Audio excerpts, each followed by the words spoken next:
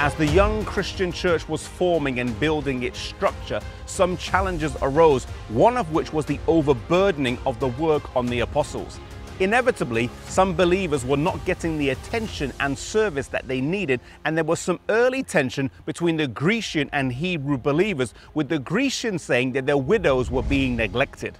From a situation that could have splintered and torn the young church apart came a form of structure and organization that strengthened it, providing us with functions and roles that we still have today.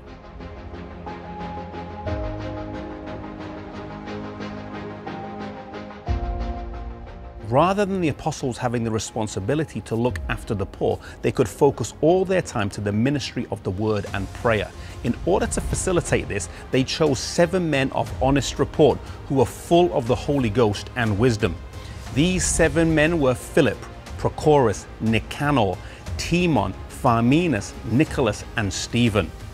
These men were prayed over, and after this division of the tasks, the Bible says in Acts chapter 6 that the word of God increased and the number of disciples multiplied. A situation that could have divided the church instead caused it to structure and strengthen.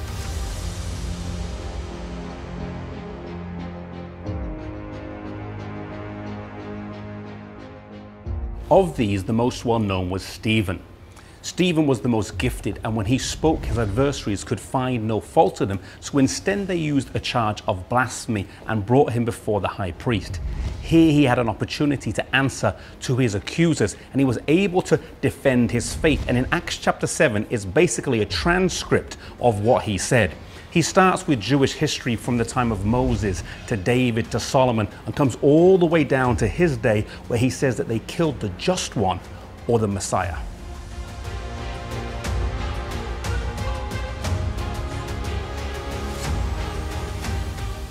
It was at this point that his audience couldn't take it anymore. They had heard enough.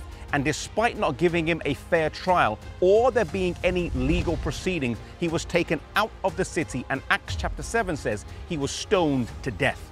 The first martyr of the Christian faith died a cruel and gruesome death with no trial at the hands of an angry mob.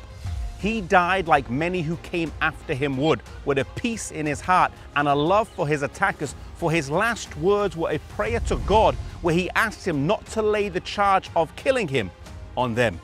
The Bible then says that he fell asleep, one of the clearest places in Scripture where death is likened to sleep.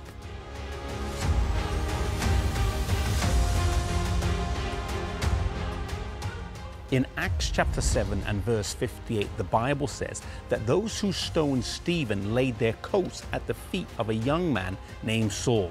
This seemingly small point is not written for no reason. The fact that Saul is mentioned is important because no doubt the image of Stephen dying with a peace and a calmness on his face was an image that he could not get out of his mind. Though the ministry of Stephen was probably not long from the time of his ordination until his death, the impact lived on because his martyrdom was witnessed by the man who would later on be converted a few chapters on in the book of Acts. Imagine the scene when they meet in heaven, no doubt Stephen rejoicing because he died with a love for his attackers. The old adage that the blood of Christians is seed to the gospel came true for him personally. May we have a love, a forbearance, and a patience with other people, especially those who persecute us.